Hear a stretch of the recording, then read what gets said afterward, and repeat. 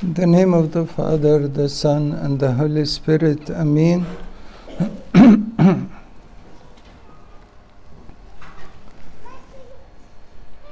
Today, the Gospel is about the birth of John the Baptist.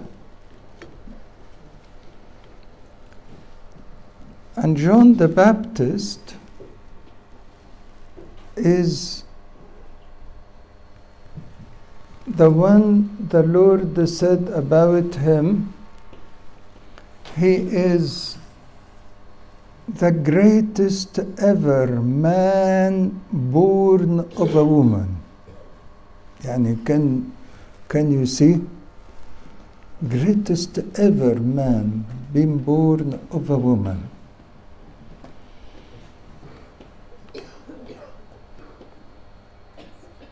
And we wonder actually, why he was the greatest ever man been born of a woman. John the Baptist was the preceder of our Lord Jesus Christ. He came before him to prepare the way for the Lord. And the Lord even kept his birth till it was the birth of our Lord Jesus Christ. I mean, for Zechariah and Elizabeth, he delayed the Elizabeth's pregnancy till she was nearly in her 80s,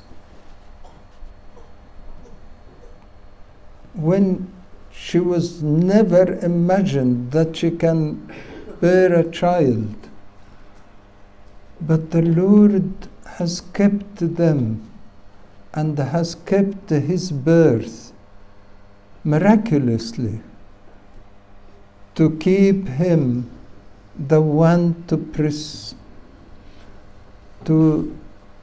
precede him, to prepare the way for him. And why is that? Because it is written that he came in the spirit of Elijah. He was a fiery man. His greatness is in his message. His greatness in his relationship to the Lord and the relationship of his message to the Lord. And what was his message? His message was just a few words. Repent. Repent. He came to the whole of Israel saying, repent, repent, repent, and made all the Israelites to come to get baptized by him for repentance. Can you imagine? The preparation of the whole people to receive Christ was what? Was repentance. And that is why repentance is essential in our lives, in our Christianity, essential for our eternity, because no one can go to heaven without repentance. No one. When even the Lord came and said, repent, for the heavenly kingdom is at hand, St. Peter asked him, do you say that to us or to people? And the Lord said, unless you repent, you will perish. It makes no difference between an apostle or a normal person. Unless you repent, you will perish.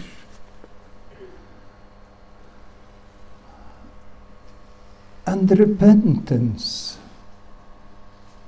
in the church life is essential for even approaching any of its sacraments. You can't have the Holy Communion without repenting and confessing.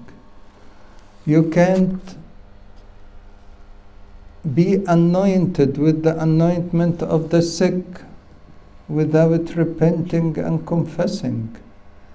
You can't get married without repenting and confessing. Repentance and confession is always essential for having any sacrament.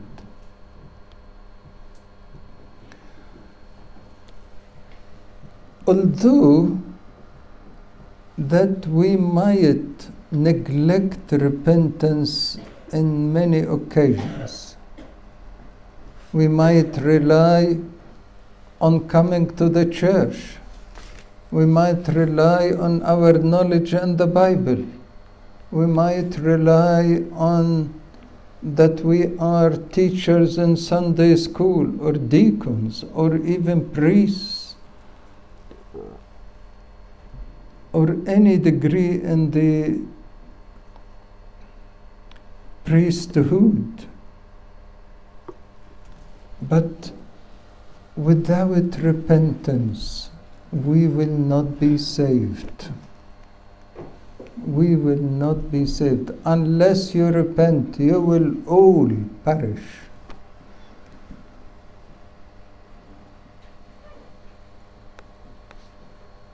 To the extent that even the prayer before sleep in the prayer book, we all stand before the Lord to pray and say, I'm going to stand before the throne of glory, as if you are reminding yourself that you might go to sleep and would not wake up in the morning. And so many people had the same. So we need to repent wholeheartedly.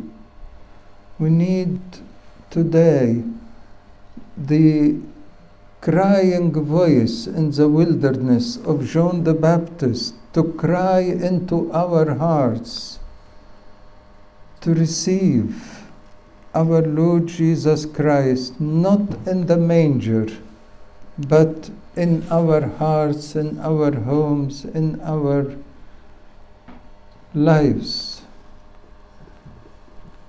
And to repent, you need always to examine yourself every day. Don't let one day to pass by without sitting with yourself and God and remember what you have done wrong in that day, what you have done right in this day. For what you have done wrong, you have to say sorry to the Lord and see where was the problem. Where did you go wrong? And repent and promise the Lord that would not happen again, and to ask Him for the strength and for the power to help you to overcome the temptations around you and to overcome all the Satan's tricks around you. I wanted to tell every one of us, don't go to sleep unless you repent.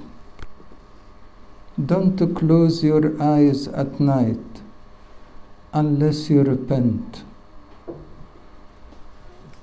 And repentance means to change your ways, to go back to your fatherly embrace, to your fatherly home, and to have peace in between his arms. Otherwise, you might enjoy the whole world and the pleasures of the world. But what will happen when you stand before the Lord in the last day? What would you say to him?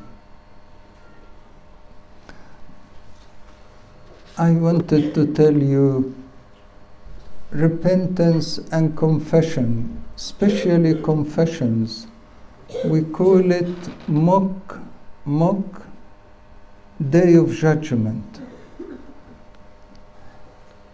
Because in confession, you confirm your repentance. Confession is always the fruit of repentance, not the repentance itself, but the fruit of repentance. Not because you confess, it means you repented. So many people confess and repeat, confess and repeat, confess and repeat, to the extent that some people come to say, as usual, Abuna. As usual what? As usual, yani, lying, swearing, doing this, doing that, as usual. That is not repentance. Repentance means to regret your sins and to promise the Lord not to repeat it and to change your ways. To change your ways and your way of thinking and the way you live, so that we will be ready for the coming of our Lord Jesus Christ in his second coming. Many neglect confessions, many neglect daily repentance, but we need at the end of this year to really prepare ourselves by making real repentance and making resolutions for the new year to be different, to receive Christ and live in him and let him stay and appear in your body, in your life, in your home, in everywhere you go, even at your work, to everyone. May the Lord give us all this great repentance, and glory to God forever. Amen.